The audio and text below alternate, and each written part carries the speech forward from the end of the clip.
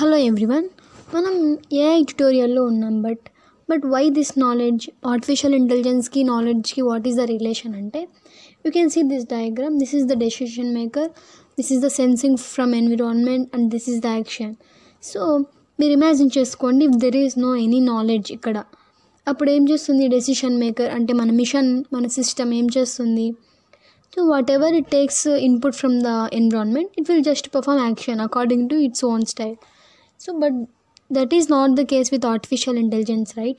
Because it should perform action which is the best way. The best action is perform cheyala, that etla kudurtundi only if you have some knowledge kada. So that is the relation between this knowledge and this artificial intelligence. Without knowledge manam unte ippudu ela aitundi, suppose we are going to some another country where we don't have known about that language, so it is difficult to manage కదా. So మనకి knowledge లేని system కూడా అలాగే ఉంటుంది, ఏ decision తీసుకోవాలో. So in order to avoid those problems we will have knowledge for the artificial intelligence. Okay, let's see A knowledge cycle now. So మనం ఇప్పుడు what is the process among these అంటే, perception. First మనకి మనం input కానీ మనం knowledge కానీ సిస్టమ్కి ఇవ్వాలి కదా, అది మన నాలెడ్జ్ రిప్రజెంటేషన్ తీసుకుంటుంది. Next it will perform some reasoning, why that knowledge, what is the resultant of that knowledge అని. So it will plan something and it will apply. Sorry, this is upward direction. It will plan and educate.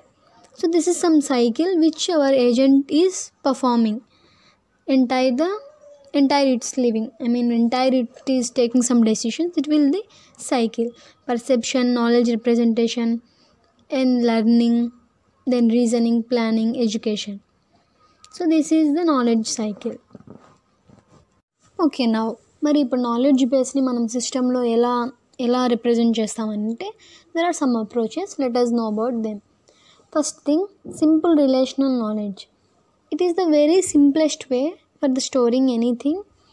So it is like relational model. So you can see like an example, that is database system.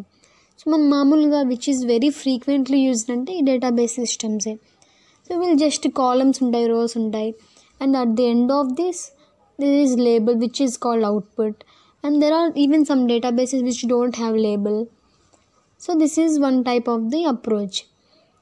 It is the simplest way of storing facts which uses relational method, and each fact about a set of object is set out systematically in columns. ఇప్పుడు Apple అనే దాని గురించి మనకి information అంతా ఈ రోలో ఉంటుంది కదా. So it is systematically arranged in one రో. అండ్ మనం ఇప్పుడు చూస్తే ఇక్కడ డేటాబేస్లో Apple and height 5 centimeters, colour red. So what will be the result when that is Apple. So like that, even if you have a query that which is the fruit that is 5 centimeters and red color, and the resultant will be apple and grape, like that. So this is, but there is a very little chance for the inference అంటే ఏమి, మనకున్న knowledge ప్రకారం we have to derive something కదా. So మనకి ఇప్పుడు 5 centimeters, 6 centimeters there is కదా. So 5.5 అట్లా వస్తే మనకి there is less chance కదా. So like that, there is very little opportunity, and this is not such much effective ani. Okay, next method, that is inheritable knowledge. Inheritance antene it's from the history kada, ante from the parent to child atla.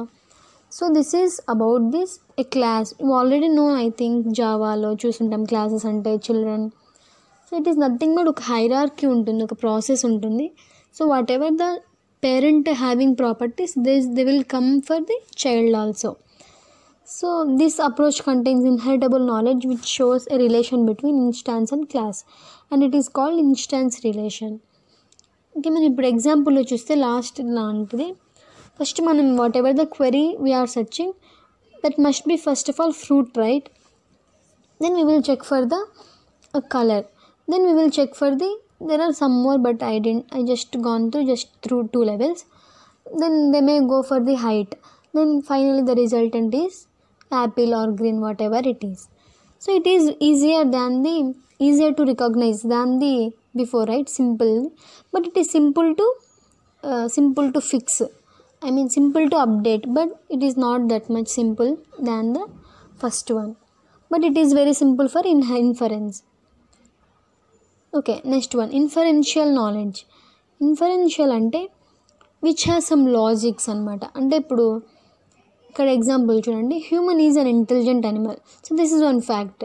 And second one is you are human. So what we can derive from this, that is you are intelligent కదా.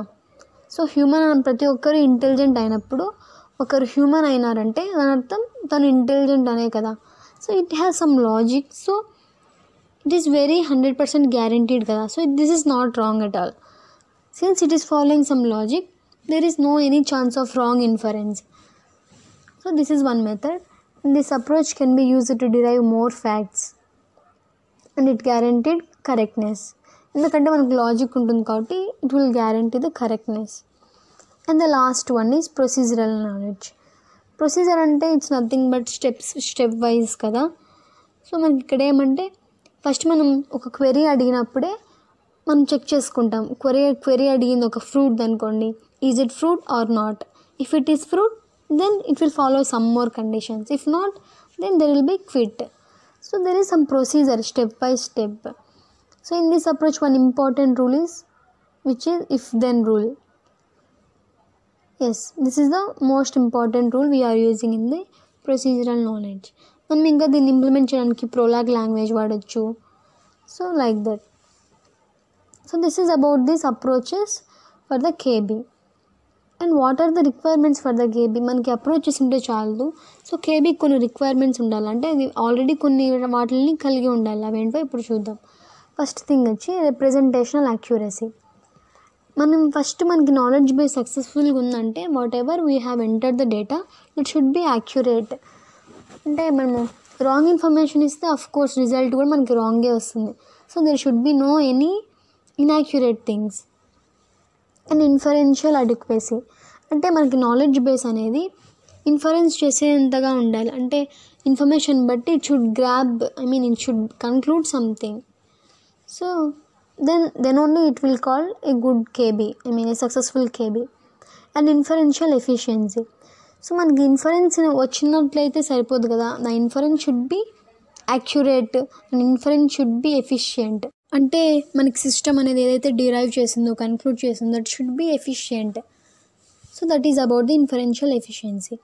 And the last one is అక్విజిషనల్ efficiency. What is acquisitional efficiency? Means the ability to acquire the new knowledge easily using automatic methods. And whatever we have added something, it should be able to derive automatically.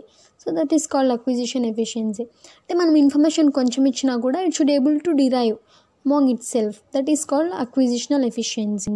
So these are all about these requirements for KB and more like knowledge cycle. We have seen all approaches, right? So we will see more topics like knowledge representation techniques and levels in the later videos. Thank you for watching.